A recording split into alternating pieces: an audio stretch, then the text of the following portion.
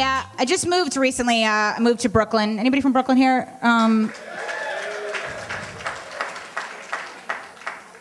There are these guys, they work at the store on my corner, and they like to kind of like sit outside my apartment on these milk crates, and they drink 40s all day because they're real winners.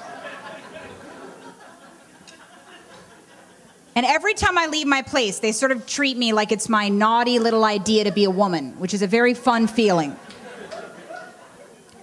Every time I leave my own apartment building, this guy is sitting outside, and I walk out, and he just goes, I'm saying, boo, saying, boo, I'm saying, boo.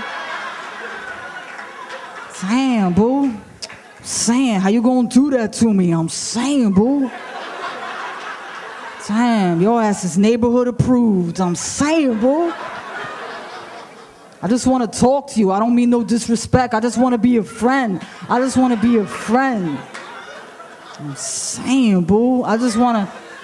Can I just spend some time with you? I just want to be a tutor. Can I tutor you? Saying, boo. Please, boo. But what I've been doing lately is like... When guys scream stuff at me in the street, I just talk back to them in the two most heinous, jarring voices I know, which are my mother's and my grandmother's. So the other day I left my place and I scratched my stomach, and that same guy goes, I'm saying, boo, can I just scratch that for you? Can I just scratch that for you? Please, please, I just want to scratch that for you. So I just go, absolutely not. And I don't have to say why, okay? Why is why? Because I'm the mom boss. That's why. And then I do sort of a lunge, because a forward, jazzy lunge is not an attractive position.